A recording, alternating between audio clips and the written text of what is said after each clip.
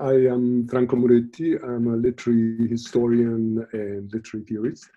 I've taught comparative literature in Italy and the US and eventually in Switzerland, where I now live with my family. And I don't teach anymore, but I'm a permanent fellow at the Wissenschaftskolleg. And in the course of my research, I've basically followed two main paths of work.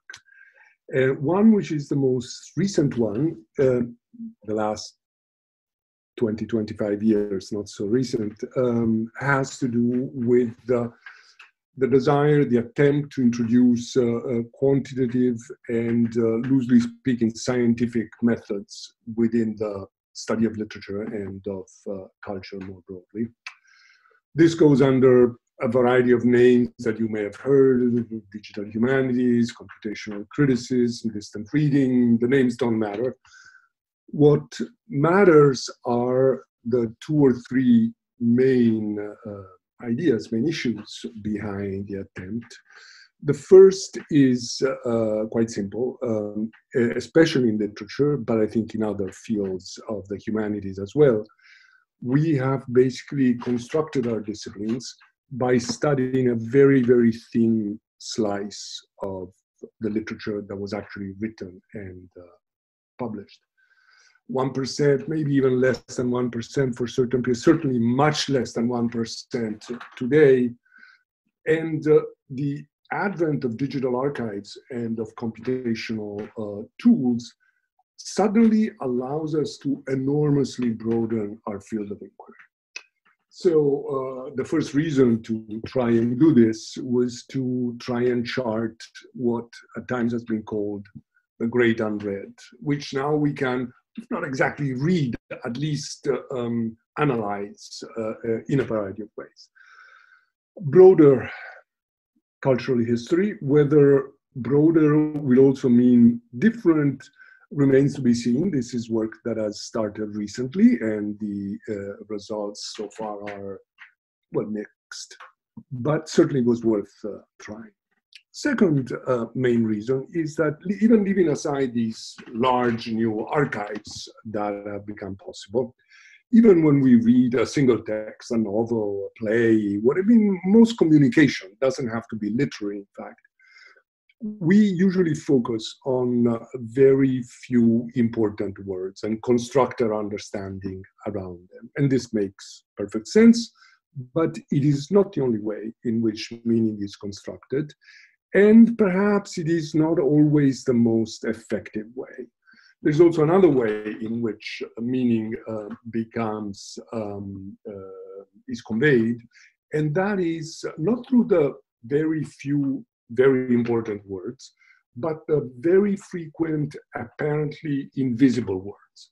The, in, of, articles, pronouns.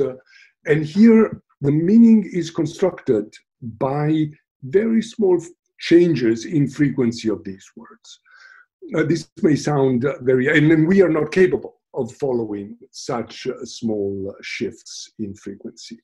This may sound very abstract. Let me give you an example.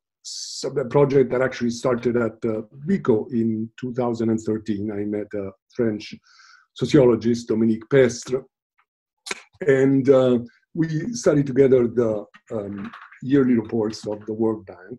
Not the greatest literature, but interesting. And we realized that there was a very strange, significant change in the frequency of the most boring word in language, which is the conjunction and.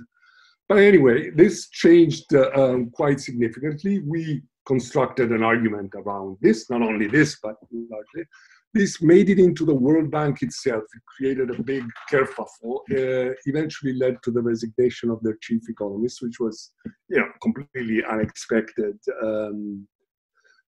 It doesn't always go that far, but at times in these tiny changes of tiny words lies a world of significance that only becomes possible if you start studying, with that approach, which, as I said at the beginning, is loosely speaking scientific and quantitative. Well, this has been my most recent self, so to speak. But alongside this, I've always continued to do what I was trained to do, what most literary historians are trained to do. That is to say, take literature, literary texts, as a kind of message. Again, many messages work like this, but literary messages a little more than say this video, for instance. Take literary texts as messages that don't really mean what they say. Their real meaning has to be dug out. They require an interpretation which is a transformation. This really means that. This is that. This is what we're trained to do. Many of you who will be looking at this video are natural scientists, and I'm sure you immediately notice the danger in treating data in such a cavalier, or what may look like a cavalier way. But this is something we do. I've continued to do it, mostly on European literature, Western European, German, French, English, especially Italian to a certain extent. The novel, mostly from roughly the French Revolution to World War I.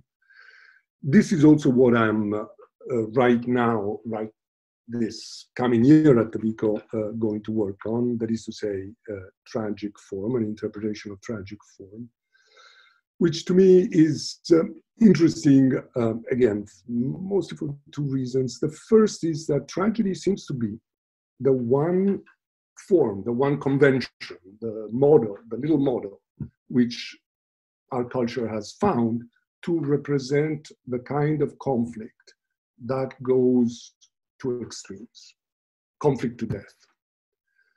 And of course, a form capable of capturing this kind of conflict, simply for this reason, is worth investigating. But there's a second reason, which makes it, in my eyes, even more striking, which is that, okay, a conflict between two enemies, well, tragedy is the form that allows the enemy, even the enemy of the playwright, to speak, to have powerful arguments, and to be listened to.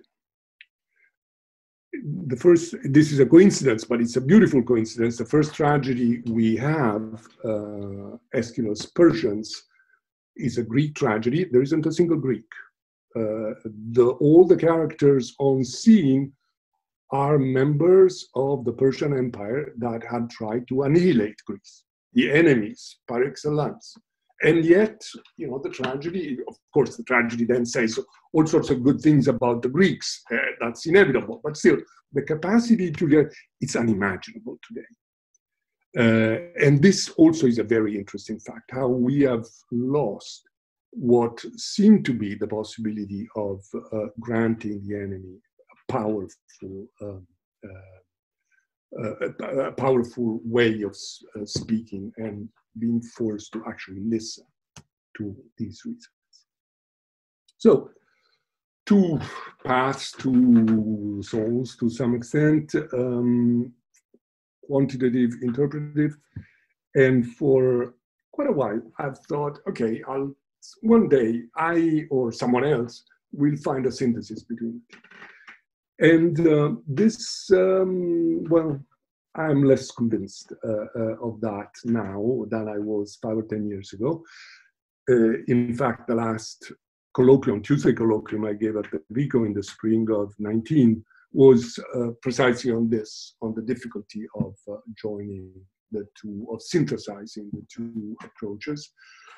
Personally, okay, syntheses are always lovely, they're elegant, they're economical, but even two approaches that can't be brought to an agreement and that keep challenging each other is not a bad way to generate new ideas. Anyway, whether with a synthesis or with an endless challenge, there's probably no better place to pursue this kind of reflection than the one where you are now, and where I hope to be often in the course of the year.